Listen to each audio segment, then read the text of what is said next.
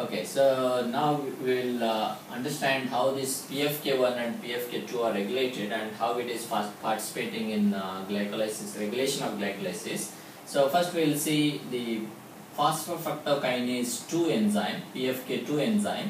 So as I said, PFK2, it is a bifunctional enzyme. So bifunctional enzyme means one enzyme having two functions here. So one of the function of this PFK2 is it has got kinase part of it, and it has got phosphatase part of it, phosphatase here.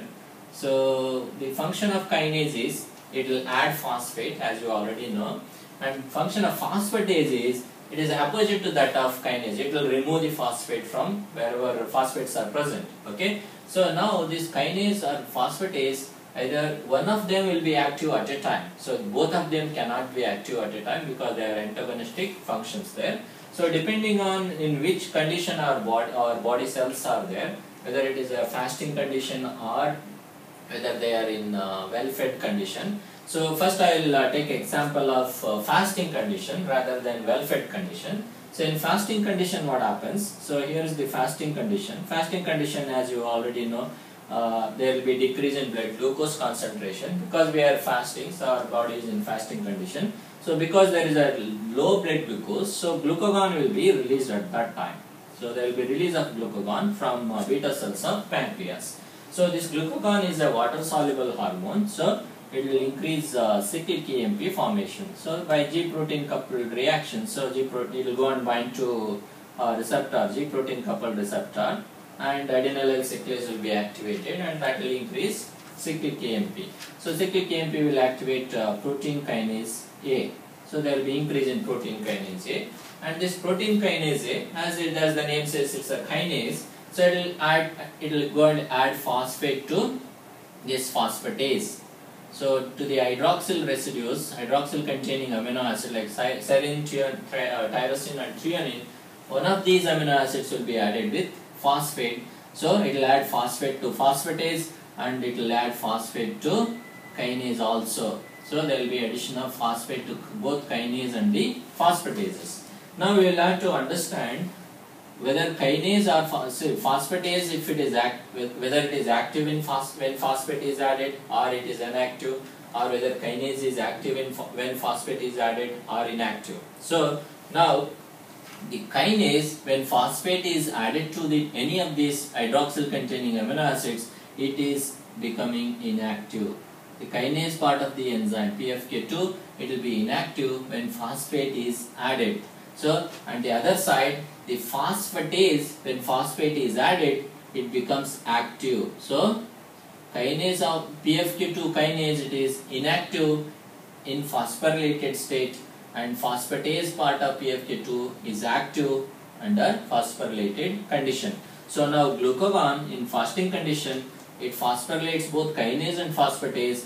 So since phosphatase is active when phosphate is added, so kinase is inactive. So what's the function of phosphatase? So phosphatase, it will go and remove phosphate from the second position in this fructose 2,6 bisphosphate.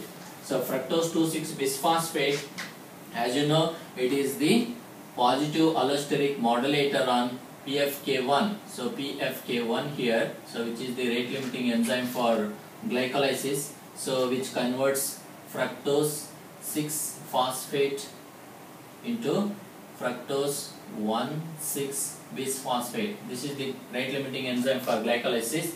So fructose 2,6 bisphosphate is a positive modulator on PFK1. Okay. So in fasting condition what happens? Phosphatase becomes active. So fructose 2,6 bisphosphate is converting into fructose 6 phosphate. So what happens? The concentration of fructose 2,6 bisphosphate will slowly decrease. So it will decrease in the presence of glucagon. Fructose 2,6 bisphosphate concentration will come down. So it is just making it as fructose 6 phosphate. So when the concentration of fructose 2,6 bisphosphate decreases, so its positive effect on this PFK1, it will be decreased, because you are the cell is decreasing this fructose 2,6 bisphosphate concentration. So glucagon by making this phosphatase, keeping this phosphatase in phosphorylated state, it is converting more and more fructose 2,6 bisphosphate into fructose 6-phosphate. So its fructose 2,6 bisphosphate's positive influence on PFK1 is taken off now. So when its positive influence is taken off, so PFK1 becomes, it will decrease its function. So fructose 6-phosphate conversion into fructose 1,6 bisphosphate, it will decrease. So there will be accumulation of fructose 6-phosphate. So when fructose 6-phosphate accumulates, so it will decrease the conversion of glucose 6-phosphate into fructose 6-phosphate, because it will affect that reaction. So glucose 6-phosphate will accumulate. So accumulated glucose 6-phosphate, it will affect the conversion of glucose to glucose 6-phosphate, because it will feedback inhibit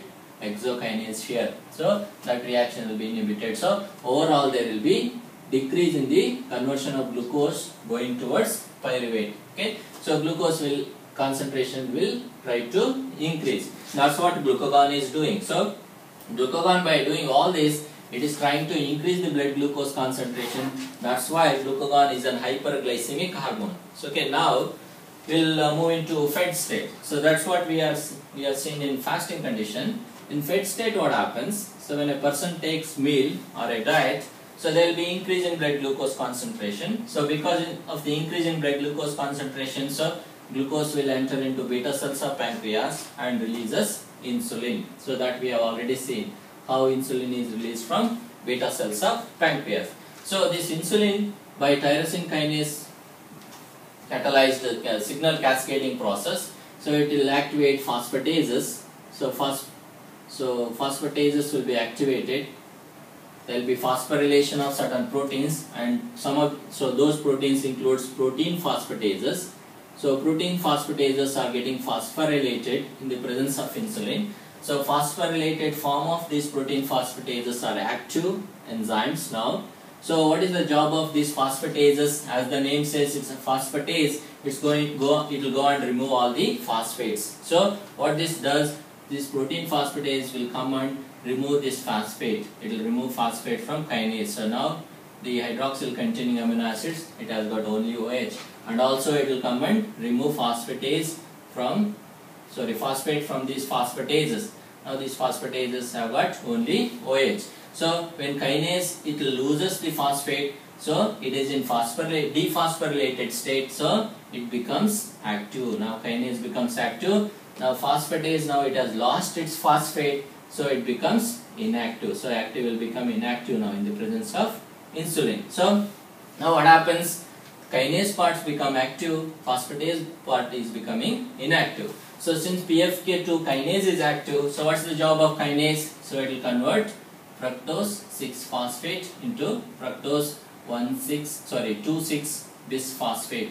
So in the presence of PFK2 kinase active, that is in the presence of insulin, more and more fructose 2,6 bisphosphates are increased. So these increased fructose 2,6 bisphosphates, they will go and activate PFK1. So PFK1 is again, now it is getting activated because it has got more concentration of fructose 2,6 bisphosphate. So when PFK1 is getting activated, so more and more fructose 6-phosphate is converted to fructose 1,6 bisphosphate, and they will go down to form pyruvate.